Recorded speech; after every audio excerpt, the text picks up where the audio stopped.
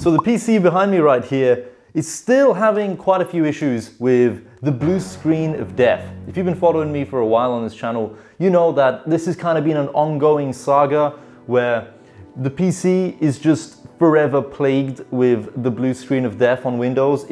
I cannot get rid of it. Despite rebuilding the system over and over again, switching just about every component out, we still blue screen. I have found a couple of times, like I rebuilt the system and for maybe a couple weeks, the blue screens will kind of calm down for a bit, but given enough time, the blue screens came back. So this time round, I think I've actually figured out why this new system is blue screening again, because before I was on Ryzen, I had an AMD 3950X inside of the MSI X570 godlike motherboard, and even then we were blue screening. So we ended up building an entirely new system. We have a new liquid cooler, new RAM, a new M.2 SSD, a new motherboard, a new CPU, and still, even in this whole new rig, we blue screen. So recently I've ended up running some memory testing software on this PC, and turns out the memory that we have in there now, the DDR5 stuff, it's faulty. And that is the reason why, at least I think that is the reason why we're currently blue screening every single day, multiple times a day, at the most random times. Oh, this just made a massive mess. Okay, I didn't know packaging like this existed. The floor is now a bit of a disaster.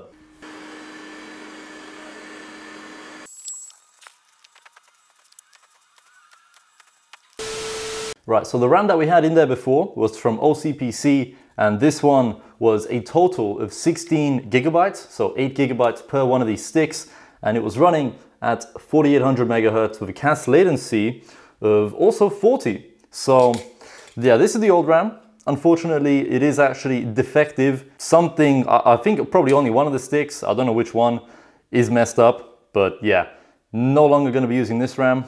And here is the new RAM from Kingston, the Kingston Fury Beast. This is the RGB version with an LED light strip on the top right there. It even says Fury, if my camera can focus on that. This is of course 5600 megahertz, but also with a CAS latency of 40.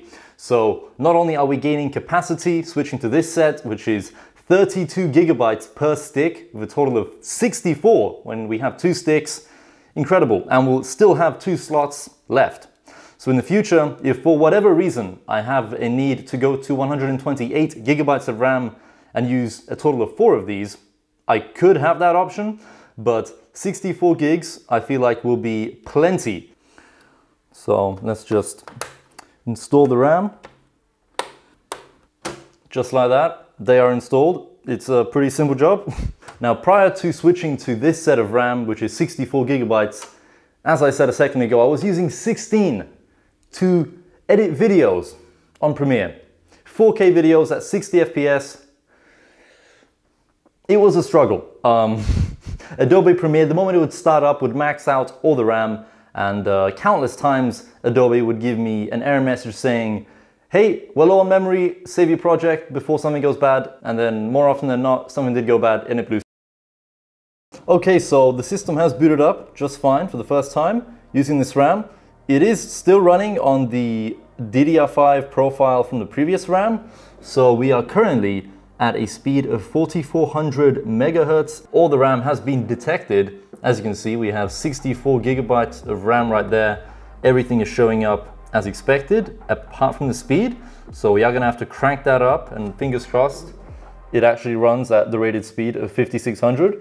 But if it doesn't, I really won't be too disappointed. I'm mainly just very happy that one, the RAM has 64 gigabytes in total now. Very good for video editing and everything else, you know, the Google Chrome tabs. Right, so we are in the BIOS, and as you can see, 64 gigabytes of RAM have been detected. This is the motherboard we're on, that's the CPU. And we have 32 gigabytes of the Kingston RAM at the moment running at 4400 megahertz, which we're going to fix right now. So head over to the overclocking tweaker if you're also using an ASRock motherboard, but most motherboards are going to be pretty similar. We're going to head to DRAM configuration, and then over here we have 3 profiles that we can select. So the slowest one is profile number 3 and the fastest is profile number 1. I'm gonna go straight for profile number 1 and just see if this is stable on my system configuration. I'm gonna press save changes and exit.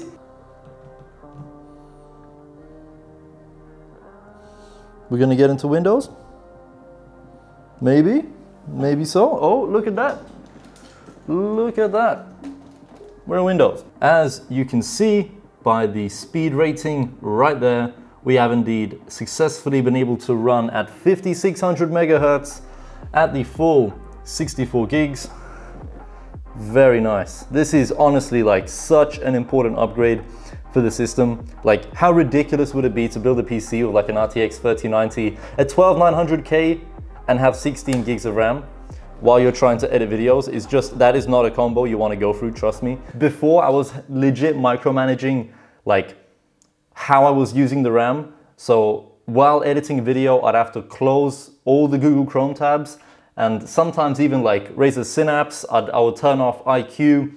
I would turn off as many things as I could just to minimize RAM usage so that Adobe Premiere could have as much RAM as it possibly could, given that I only had 16 gigs. Like at the moment, there is nothing running apart from just like my startup apps. And we are currently using around 8 gigabytes of RAM just idle. So just imagine what happens when we turn on Google Chrome, we turn on Adobe Premiere, and now I've just turned on a pretty big project on Adobe Premiere. And just have a look at the RAM usage climb up. So we are currently at 32 gigabytes used, 34, 36, 39, 40, 43 gigs of RAM used, 46, 48, 51, and now it's gonna probably drop back down a little bit. But yeah, we just hit over 50 gigabytes of RAM used just by turning this project on. Although that was so much faster loading all of this stuff in. Already I can see such an enormous improvement in system performance just opening up Adobe Premiere.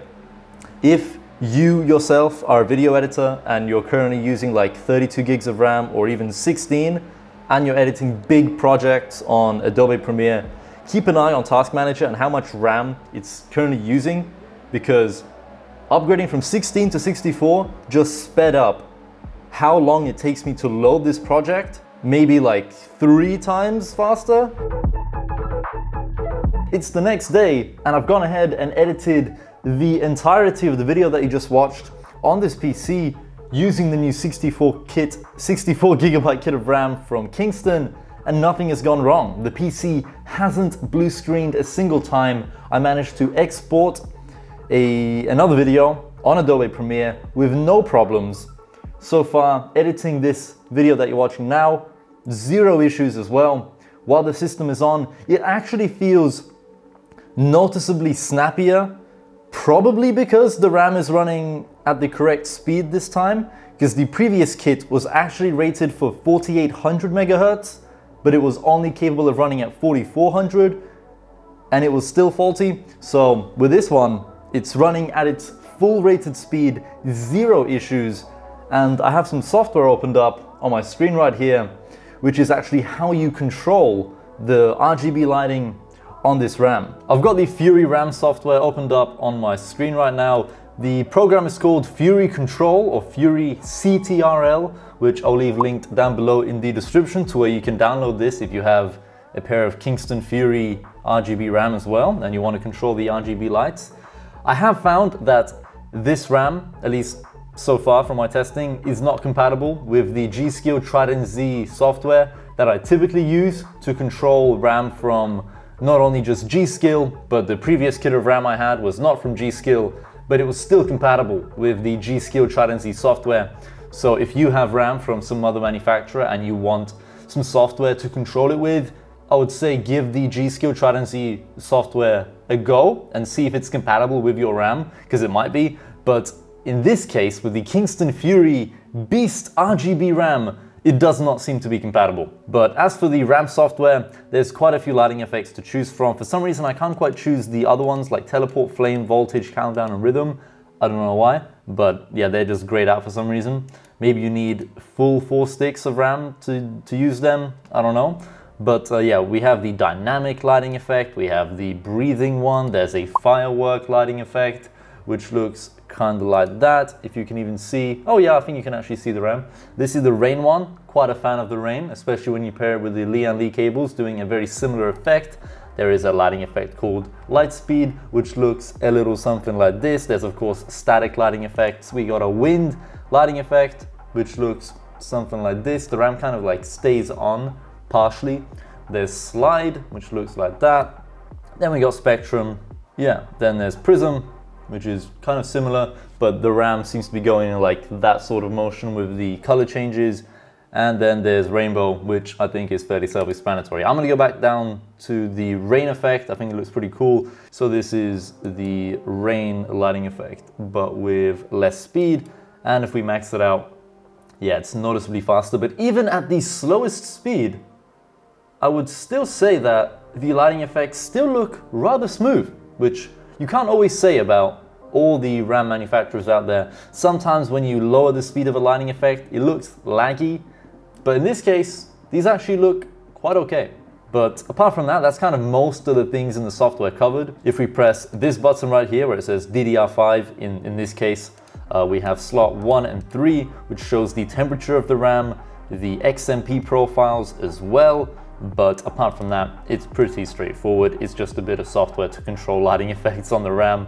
We have a toggle for startup when Windows starts up right here. And while this software is on, one thing I would like to keep an eye on is the actual CPU usage of the Fury Control software. So, okay, 0.2% is pretty much nothing. How about if we disable the software and turn it off completely? I don't think it's running anymore, and it seems to have saved the lighting effect. Cool. Does that mean I could disable this software from starting up in the future? And will it remember the lighting effect that it was on previously? Or will it instantly go back to the rainbow wave effect that it was on by default? And if I want to enable this rain one again, I'm going to have to open the software up or have it always as a startup application. Let's restart the PC and see if the RAM remembers what setting to be on in terms of RGB lighting. Okay, the PC has started up again. And yeah, the software, let me just check, is not running. And the RAM has still remembered the lighting effect that was on last time. Big shout out to Kingston as well as Box.co.uk for sponsoring today's video and sending out the RAM to resolve the blue screens of death on this PC. So far, I feel like it's actually fixed the problem. Fingers crossed, it stays this way, running smooth, no blue screens.